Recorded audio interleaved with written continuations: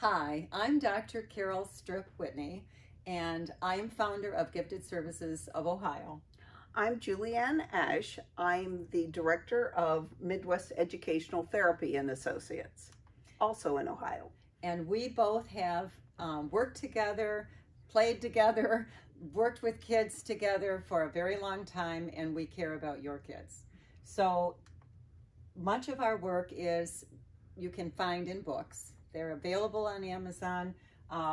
We'll move right on and start talking about the child. Who is the gifted child in the home and in the school? Most people have some confusion about the difference between a smart child and a gifted child. But Carol's book, Helping Gifted Children Soar, has some great charts in it that'll help you tell the difference. Smart children normally are able to get past upsetting issues. You talk to them, oh, I understand, and they settle down. A gifted child, because of their heightened sensitivities, can oftentimes explode and not get past it. The overwhelmed feeling might take even days to overcome. Their executive functions are different, so consequently, they can't down-regulate those emotions. So a smart child often becomes tuned in to other people, and they take relationships as they come. They just, this is going to happen, and then this is going to happen. Whereas a gifted child, especially highly gifted, becomes so intense that sometimes they just can't handle situations that between, when there's excitement, they get over. And other children don't know how to respond to that intensity. They feel overwhelmed and will tend to back away. Very often smart children will work in a, as they say, convergent, linear fashion where they go from one step to the other. A gifted, truly gifted child oftentimes reverses. They start with the end because their brain went there, so they go backwards. They call it reverse engineering, or they simply skim through things very quickly and have trouble explaining what they did. They've sponged it in, but when they stored it, their executive functions haven't worked to be able to retrieve it. Big, important point. Smart children normally finish, or we hope they're going to finish projects. You may have a very gifted child with, as one mom told me, has a lot of goose eggs, which means a lot of missing assignments. These can happen with extremely bright kids because they are so exact in their head that they want to use the time more or less for themselves and what they're thinking about rather than all the steps in what they need to do to turn it in. They're lost. Well, and additionally, a lot of these students already know it and they don't see any reason to turn it in, especially if it's a dull, boring, repetitive type of an assignment. A smart child often gathers facts and they relate to a task and everything just goes step by step. Whereas gifted children often see the cause and effect and the relationships, and they can predict new and interesting outcomes. Smart children also achieve, we hope. We hope they all achieve, and what we do is to try to give them the tools in educational therapy so they will achieve. But a smart child is going to enjoy their accomplishments. Things come in a step-by-step manner, where a gifted child may be very dissatisfied with the way things are going. They have to have time to either argue about it or talk about the things that weren't right in the situation. And our gifted children are oftentimes perfectionistic, wouldn't you say, Carol? Oh, it's very never much. quite good Never enough because what's in their head didn't come out on the paper. A smart child understands reasoning with what's fair. When a teacher says, look, this is what happened, this is a consequence, a highly gifted child may say, it's not fair. Ethics are very important to gifted children. So do gifted children feel stress at a higher level? Well, the answer is yes. Very much. Very much so. And why? Why is that? There's actually scientifically a difference in the way the brain is formed. A gifted child is going to have more neurons biochemically they're wired differently. The synapses happens much more rapidly. The thinking part of their brain thickens more quickly, and they just process quickly. They have more gray matter. The neural impulses pass from neuron to neuron much more quickly, and the synapses are faster for their thinking. Why do they feel out of sync? Besides the fact that they're thinking things that others aren't. One of the things too is a lot of these students, if you look at their intelligence level, you're seeing that they're at the 99th percentile. That means out of 100 children, 99 were at or below. So really, when you look at them, they really are out of sync in some respects because they don't have true peers. So you may have heard of the term asynchronicity. It's been around now maybe 20 years, basically meaning they are out of sync. They're out of sync with themselves. It's a trait that defines it, that defines giftedness. And an example would be, and we talked about a young man that plays the violin very well, but he got to a point where his brain told him what he should be playing, but his hands couldn't make the stretch. So this is often how a gifted child feels. They are very intense, like a sponge, and definitely susceptible to overexcitability. The amygdala is actually larger. And for those of you that might be unfamiliar with the amygdala, it's a small organ in the middle of the brain that actually helps manage our fight, flight, or freeze activities. You can think of it as the brain's bodyguard. Really good. Reinforces the content of memory. The asynchronicity sense, because of it, gifted kids send messages to the reactive brain when they're under stress. That's a part that's they just can't get out of. And the prefrontal cortex develops slower. And the prefrontal cortex is what helps down-regulate. This frontal part, it's developing more slowly. It's not sending the same level, intensity, and amount of settle down signals to that amygdala as you'd see in a neurotypical child. So how do these differences impact stress level? Everything that the brain transmits for the gifted is heightened. As some people say, you can think of the child with little antennas all over their body. Those little hairs stand up straight, and they're like little wires that go right straight to the amygdala. So how do we define stress? These are the common understandings. Emotional or physical tension.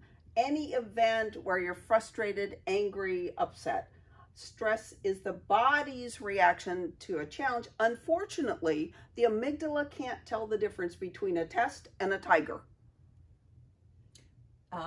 Stress is the body's reaction to challenge. When they're all of a sudden something's put upon them, there's a mom saying, "What happened to this you were supposed to do?" Yeah. An instant stress.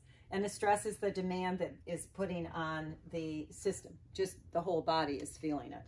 So stress is heightened because gifted children are capable of synthesizing so much in their brain. If you're familiar with Bloom's taxonomy, they work at the higher levels, the analysis, synthesis, and evaluation levels. So that's pretty intense, and it's just going on all the time, and they're taking in it's the associative thinking that comes in like a sponge, everything at once. Right, and the associative thinking, when you sponge it in like that, on the executive functions aren't robust, so it's not being broken down and stored in categories. You get that, what we call tip of the tongue. It's in there, but I can't get my hands on another additional stressor.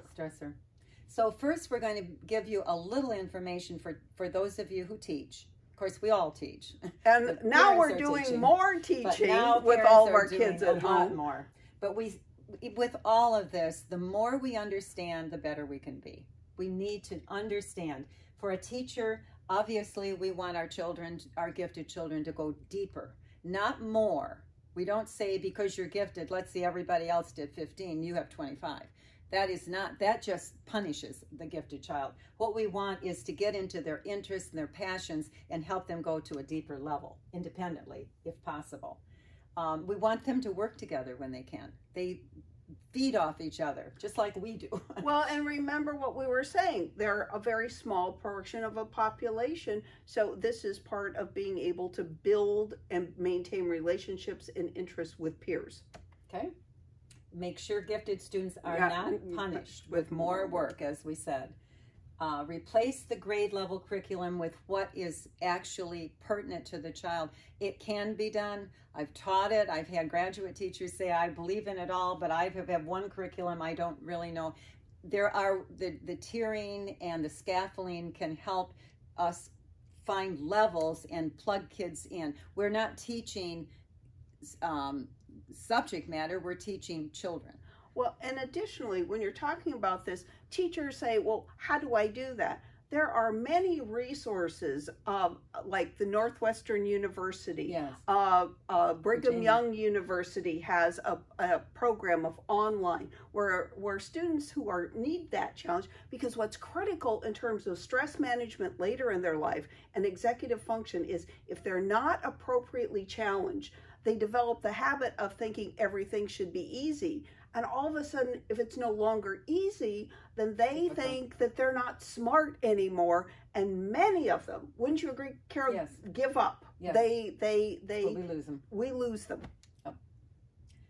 We need, as teachers, we need to allow time for gifted students to just explore, not just everything paraphrased and, you know, this is it, but allow, after they've done it, then give them those moments to expand, to think, to reflect, to put things together. And I know more about red-tailed boa constrictors than I ever wanted to learn from a very talented young gentleman who was a budding herpetologist. So encourage the independence, the research, finding that thing. When you get a gifted kid on a topic that they love, just get out of the way. Just get out of the way and encourage them. So we try to reduce the lecture time. I know with Common Core, you know, teachers tell me every day, there's so much we have to cover, so much. But somehow find your strategies for yourself to allow kids to have some think time. So it's not all programmed for them. So how do we do it?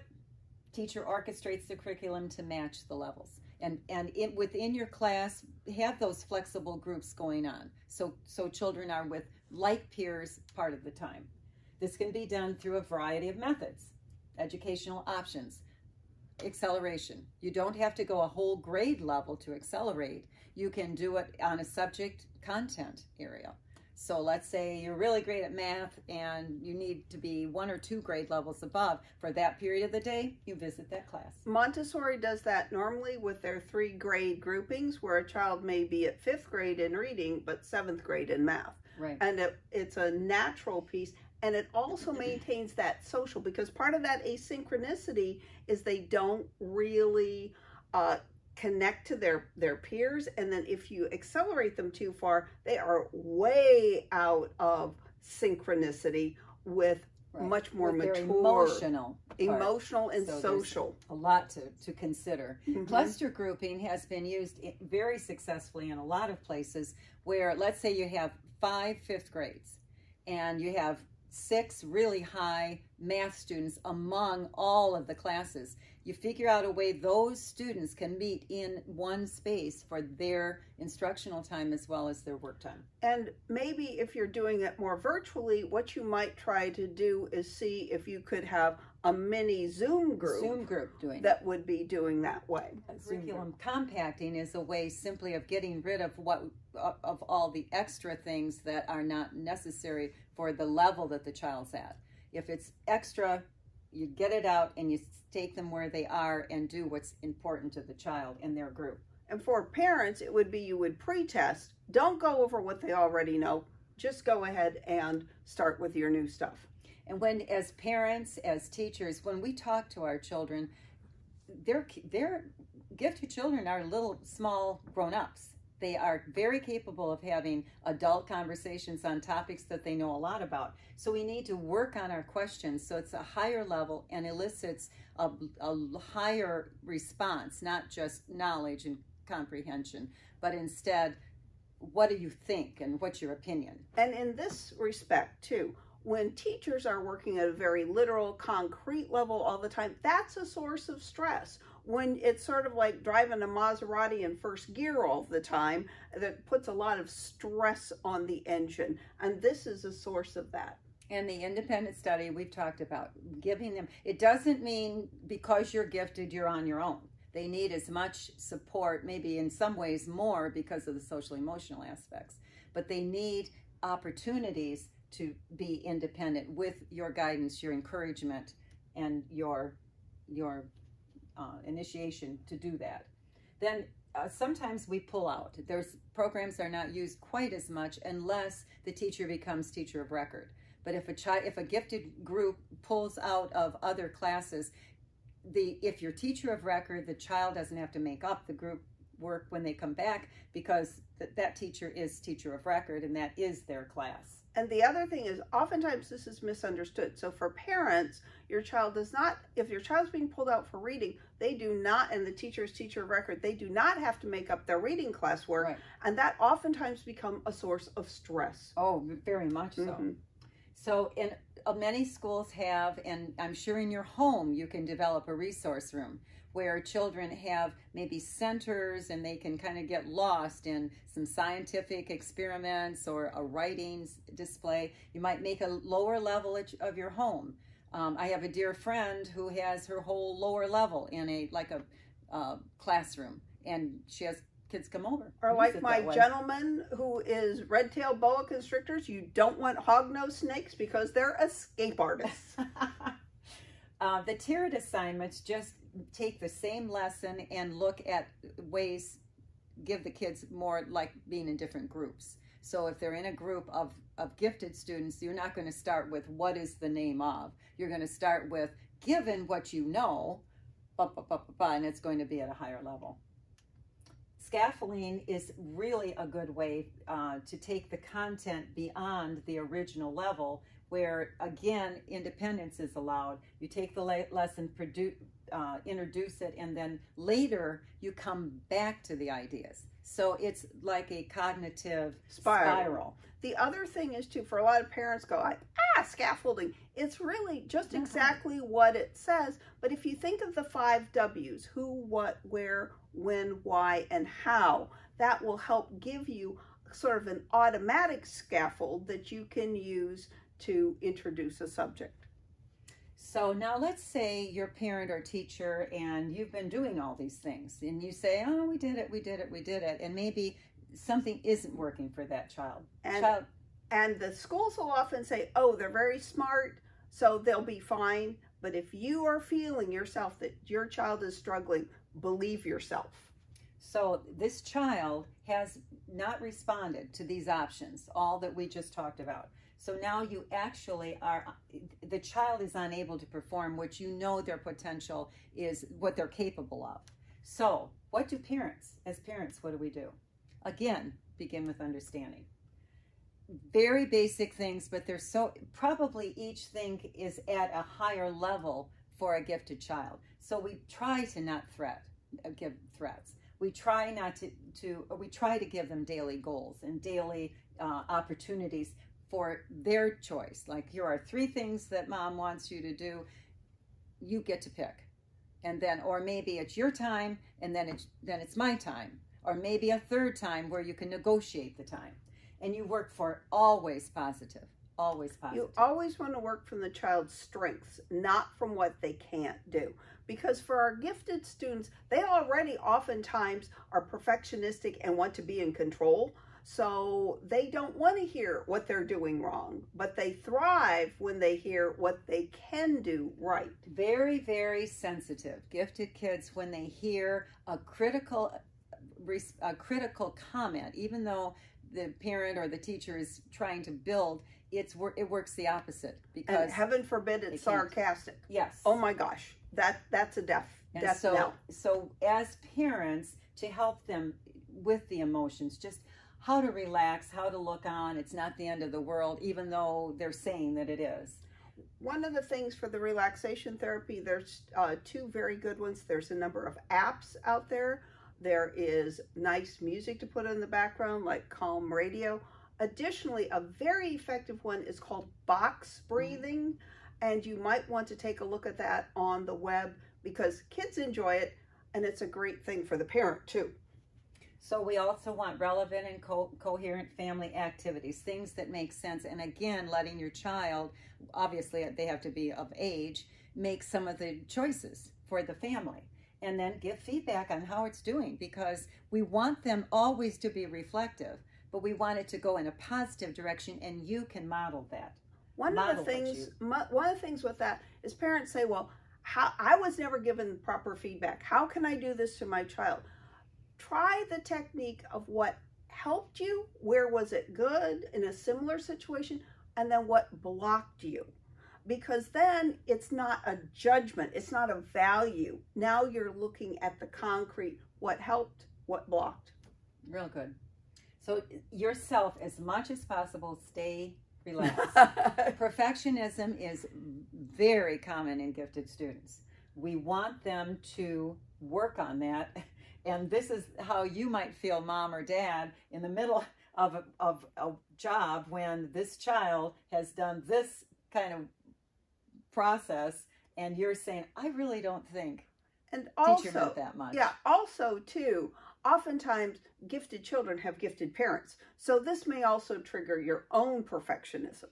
So other ways, just appreciate the trait. Perfectionism can be good. Help the child see that. And understand that it does serve a good purpose. It's a driver. It can be a motivator. Definitely. But there's a difference between pursuit of excellent and perfectionism. Perfectionism is never good enough, but it can be harnessed as pursuit of excellence.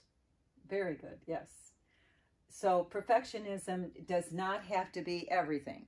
Help our children understand, let's just do this one thing and work and work and work. I think it's The Outliers, or what's the book that goes on about how often how many hours you have to put into something to become an expert, and help them. The word is practice. Just practice. If we practice, we'll gain. We'll gain, right. So, and then maintain high standards for yourself, but don't put those on your child. They're going to notice it anyway. But just because you're good at something, you don't want to become a tyrant to them because you're beyond them. And also remember, there's no one who is perfectly good at everything. Yes. Even highly, profoundly gifted individuals will have areas that they're not as good at. But unfortunately, our children seem to think, if I'm good and gifted in one area, I have to be gifted in all areas. And when they sort that out, you see a big difference. So just keep them striving. When the times get tough, just next step. I may stumble, I won't fall. Model what you want. Don't punish them for the things that happen. Help them learn to hold on to their ideals, and that they can reach them, that the whole world didn't happen in one day. We're just going to take it one step at a time. And really important, have fun. Have fun with learning. Have fun with your family. Enjoy them. Sometimes our strategies are not working, even when parents are doing all these things. So we go to something called, hopefully you've heard of, if you've not, educational therapy. That's what we're all about. Executive function. So what is it? It's the processes where we're guiding, directing, managing. And it's managing the cognitive, it's managing the emotional, like the amygdala, and of course the two combined give you the behavioral functions. So the executive function is a toolbox, and we use it by building strengths for the children to perform the actions that are positively directed. And we help with self-control, goal-directed behavior. We want to maximize our outcomes without beating ourselves up. We might think of it as the conductor of the symphony orchestra.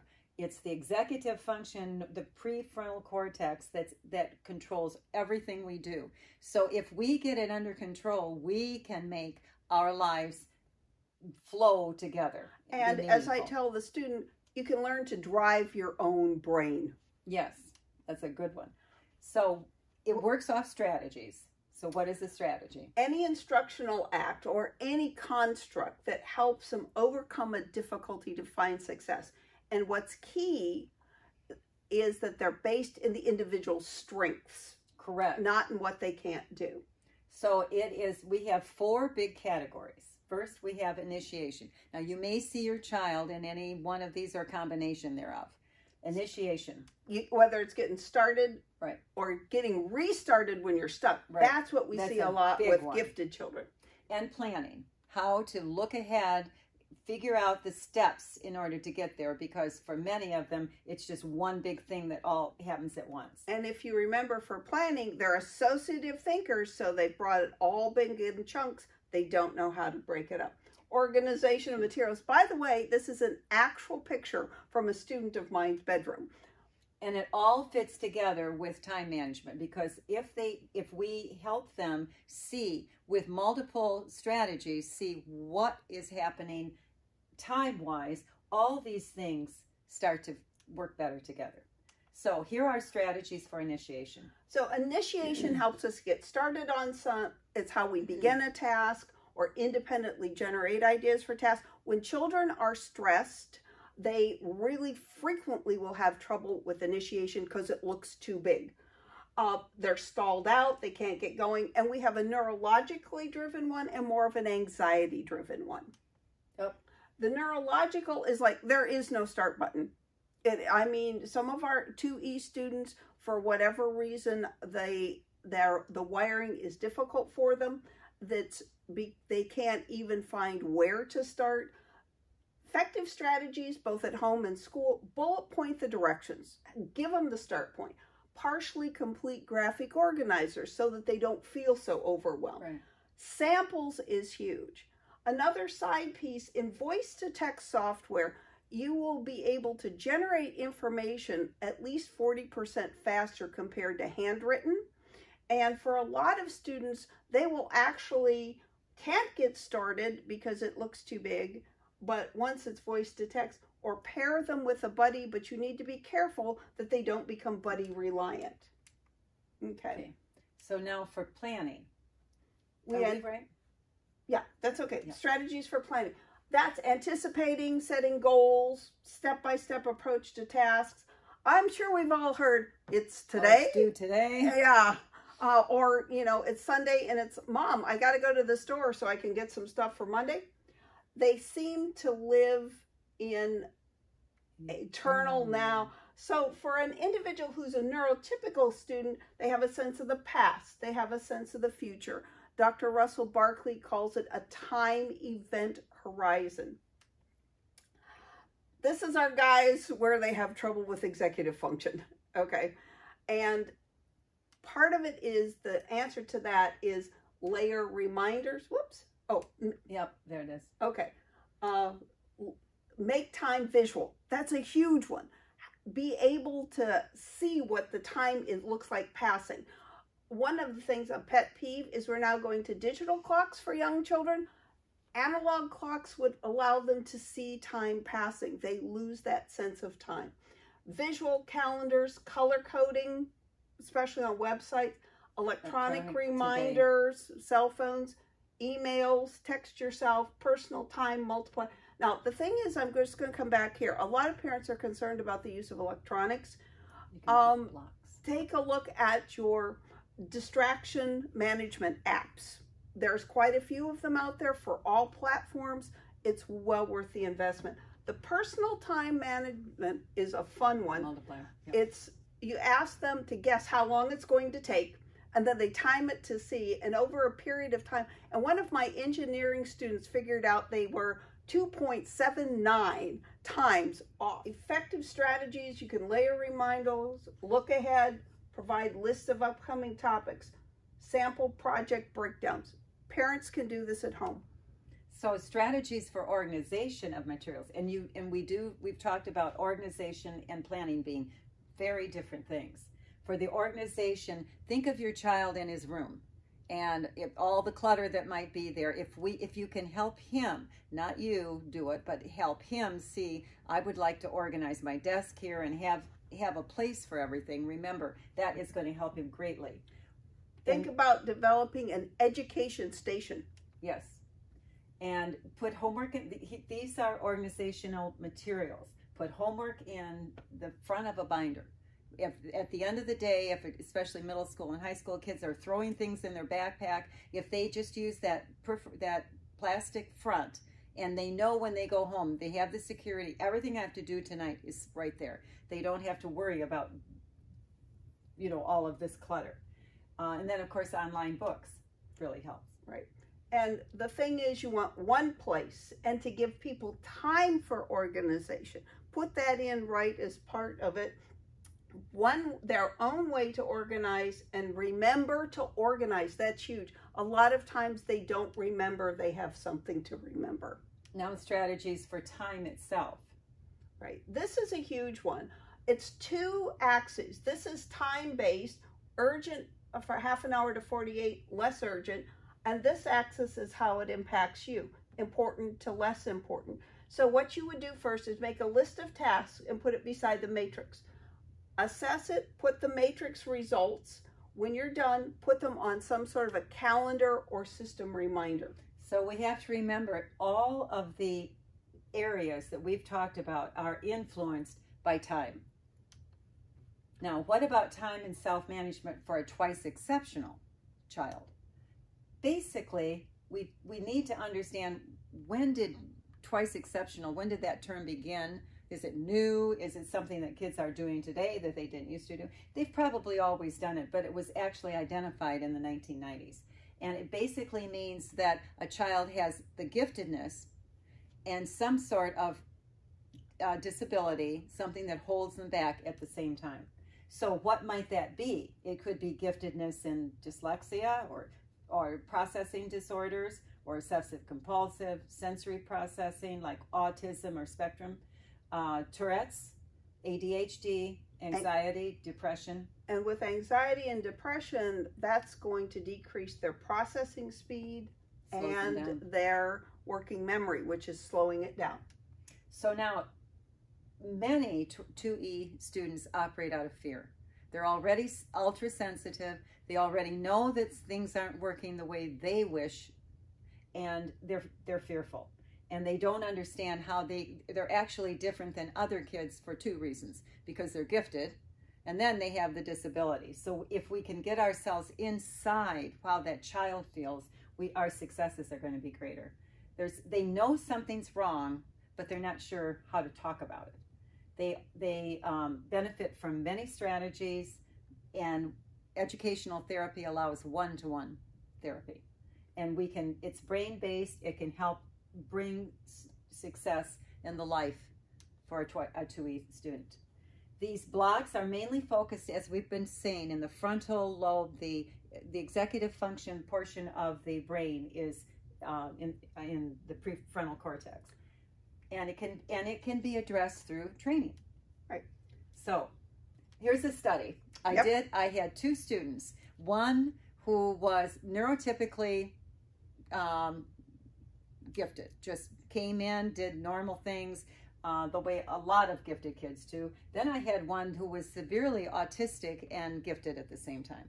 And the parents were most cooperative. I got my OSU comparative study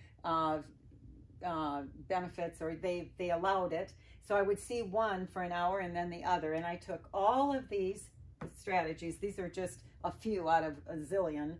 But I had them keyword, where they looked at an article and then they had to pick out what was important. I had them paraphrase, where they had to load them from their memory and say back what they had learned. I had them do multiple choice questions, where they had to again remember, and then a strategy called close, where you white out certain words in an article, and then they have to, out of their brain, come up with a word that makes sense. Much more difficult than it sounds. So here's my first guy. Here's my second guy. This is what was similar between them. So my first one, over and over, he had difficulty with the specificity of what we did. He wanted specific terms, very detailed, very, very and Alex was the child with autism. Right. So you were seeing the rigidity and the very concrete aspect of the autism in with the giftedness. Right. So, and it never failed. He always did this. Whereas Alan, being more neurotypical, it doesn't mean it's better or worse. He just had a different way. He wasn't always sure of himself. Actually, they both were, I think because they knew they were part of a study, they acted as though they weren't sure. But Alan would often take a risk and make a mistake. Whereas Alex, a lot of times, was just uptight. And not that's willing. a source of stress for individuals with autism because they tend to be very rule following. And so in this instance, it was another additional source of stress, even though it was supportive.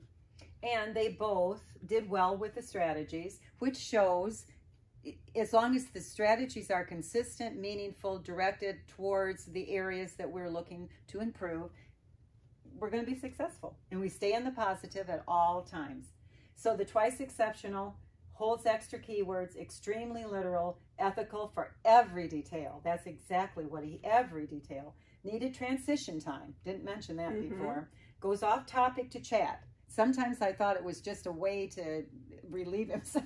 Well, also to decrease some of the anxiety. Anxiety. And had trouble with other person perspective. That was another one we did. If write this article from the perspective of the President of the United States or the President of a congressman. That's theory of mind. Very, very difficult for the twice exceptional. Where the neurotypical did miss some key words, was not overly literal like the autistic, ethical, but not worried. He was absolutely worried. Could move easily. We'd stop one thing and start another, where the autism, got stuck on this thing and had to give extra time. The neurotypical stayed the course and did the other person, in fact, had a lot of fun with that. So they're just different strategies that need to be used for different reasons. So the neurotypical students often have organizational problems. Even though they're not twice exceptional, they still have organizational problems. And this is a wonderful book by, this was my publisher of 3 of the 4 books, Dr. Webb, with a whole group of scientists and doctors, absolutely has done a stellar job clarifying the differences of all these different diagnoses. And it's important to understand, because sometimes those misdiagnoses will end up with a additional stress or waiting too long to get the help or the assumption, and lead to underachievement in what would truly be a gifted person, but it's being hidden by some of these other things. Really good point. So these strategies help the neurotypical as well as the twice exceptional. There's no, they all feel stress. It's just the degree to which they feel it. And in this case, we just look at the strategies and saying any gifted or any child really can get relief from the strategies in terms of stress and anxiety. So here we are. We want a successful child. We want potential to be at the level of their ability. We don't want them stressed, but at the same time, there's going to be some of that. And so then we give them a toolbox. And the toolbox is filled with all of these little tools that they pull out to use when they get in a problem. And when they're using their tools, they're based in their strengths. Right. So the anxiety will go down. The stress level will go down. It's a way of quieting the amygdala and being able to bring up the processing speed so the child can actually show what they know.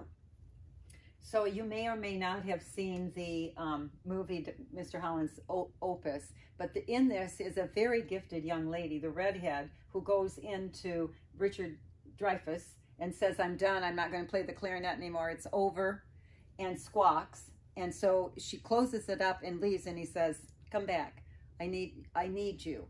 And he says, see me in the office at 8 tomorrow. So she comes back, and he says to her, what do you like about yourself? This is what educational therapy does for kids.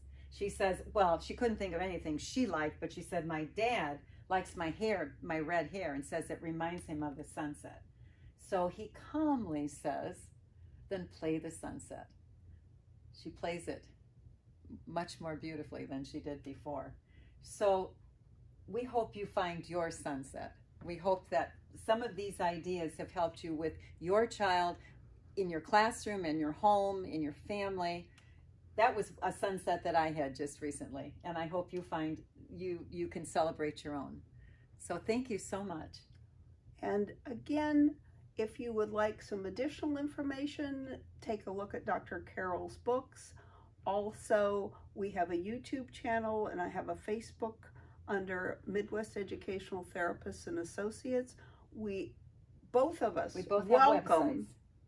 welcome information, questions from parents, teachers, and stakeholders in our children's lives. Thank you so much. Thank you so much. Thanks for watching our presentation. I'm Dr. Carol Strip-Whitney. I did many years of gifted education, started the Dublin Gifted Program for 15 years, was recruited to Olentangy, where I built their program for another 17 years. Prior to that, taught all of the grades, K through 8, and spent time with the counselors in the high school. I've written the 4 books that you saw on the screen. But more important than anything, I love what I do. And I love building the potential in children and have a strong passion for giftedness. Did my doctorate at Ohio State University. Love it. Hi. Thank you so much for attending our presentation. Dr. Carroll and I really enjoy visiting with all of you and sharing our knowledge. I'm Julianne Ash. I'm a board-certified educational therapist. There's about 109 of us worldwide, so it's a brand new way of looking at how people learn. We look at individual strengths and then take a look at the processes that help them learn how to learn. When we're looking at adolescents, children, and adults at Midwest Educational Therapists, our therapy group, we try to individually tailor what they need in order to maximize their performance, help them embrace who they are in a positive message, and to be able to execute effectively and independently in the world based on their strengths. Thank you. We look forward to speaking with you. Thank you.